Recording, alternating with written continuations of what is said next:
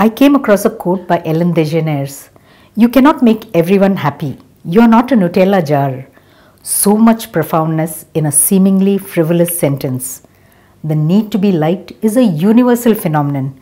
We are constantly beset by thoughts like, do they like me? Do they like what I say? What I do? Think? Do they like how I look? Hands up if you've ever thought this way. Why? How many of us post something on FB or Instagram and check to see the number of likes? I confess, I've done that. It's human to want to be liked. However, this need can keep us from unlocking our full potential. And that is the focus of this episode, how to let go of the need to people please.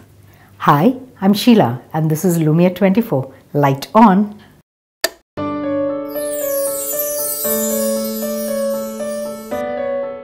Apparently, being liked is actually a fundamental human need, according to Roger Cowen, a clinical psychologist. In his book, The Need to be Liked, Cowen explains that our need for social acceptance is a throwback to those times when we lived in caves and had to find food and defend ourselves every single day.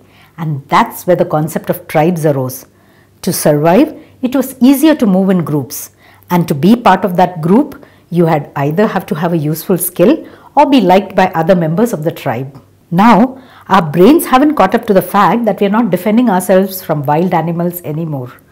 As humans who face life or death situations on a daily basis, negative thinking is kind of hardwired into our DNA. And so, as a result, not only do we fear being disliked, we are also constantly on the lookout to confirm how people feel about us one way or the other. The problem is our need to be liked can keep us in a continuous self-talk loop of what will they think, what if I fail, what if I'm laughed at, will they like me, and it keeps us from doing things that matter to us or trying new things. Of course, we have to get along with our partners, our in-laws, our co-workers, and even the Uber driver. But here's the thing. Resisting your people-pleasing reflex isn't about being rude or writing off responsibilities. It's about going after things your way instead of always falling into other people's plans. The hard truth, not everyone is going to like you, but actually that has got nothing to do with you. Roger Cowen says that the whole do they like me game is similar to a Rorschach test. You know what that is, right? You show someone an abstract ink blot and ask them what they see to figure out how they think. Everyone can see something different in the splotches of ink, and that's similar to how people view you. In reality, most of the feelings or opinions that other people have about us are formed by things that have nothing to do with us. Think of yourself as an ink blot in the Rorschach test. What a person sees says more about them than it does about the ink blot.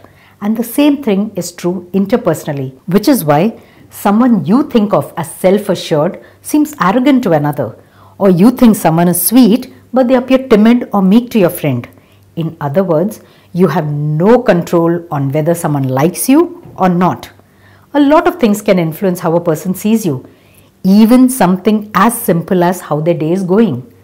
If one person's hungry, Cowen says, it can even shift how they see you. If the whole likability thing is out of your control, why shift all of your behaviors to please others when just skipping breakfast could change their mind? Remind yourself that it's normal not to be liked by everyone. Even Mahatma Gandhi, Abraham Lincoln, Martin Luther King, Nelson Mandela, they were not liked by everyone. Everything and everyone in life has its share of detractors, irrespective of whether they are world leaders, musicians, blockbuster movies, or best-selling books. So give up this urge for universal approval. Don't be abnormal. Tell yourself, I'm a worthy person whether or not I have the approval of others. Repeat it until it starts to feel true. The other reason we people please is because we have never been taught to set boundaries and say no. We were taught that it's important to put others before you, or else you were labeled as selfish or self-centered. As you go through your day, feeling the weight of your own boundaryless life, you start developing a martyr mentality.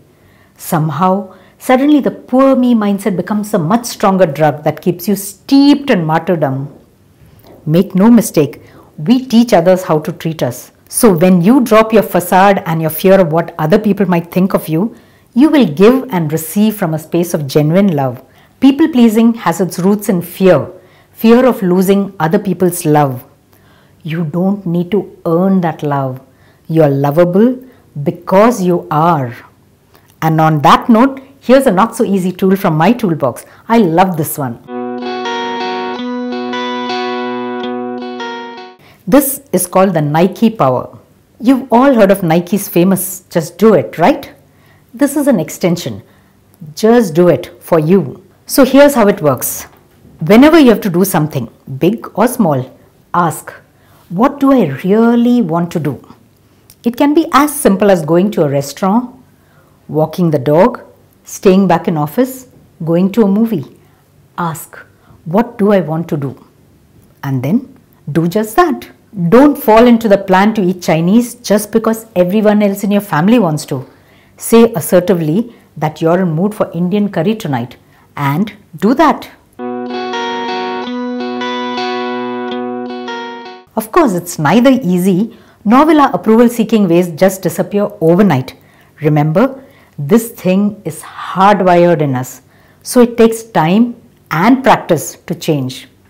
Start small by pursuing one thing a day just for you, not for approval, not for retweets, not for likes of someone else. This is a journey to start building your worth from inside. If someone gives you a hard time and says you've changed, it's not a bad thing. It just means you've stopped living your life their way. Shrug and move on, and you have given permission to others like you to be who they truly are. Powerful, authentic, and genuinely loving. I love hearing from you. Send me your thoughts, your opinions, your doubts. And yes, I need you to like this video. Not because I'm seeking approval, but because your likes and shares can help pass this on. Spread the light, folks. And if you need help to ditch your people-pleasing ways, connect with me. The link is in the description below.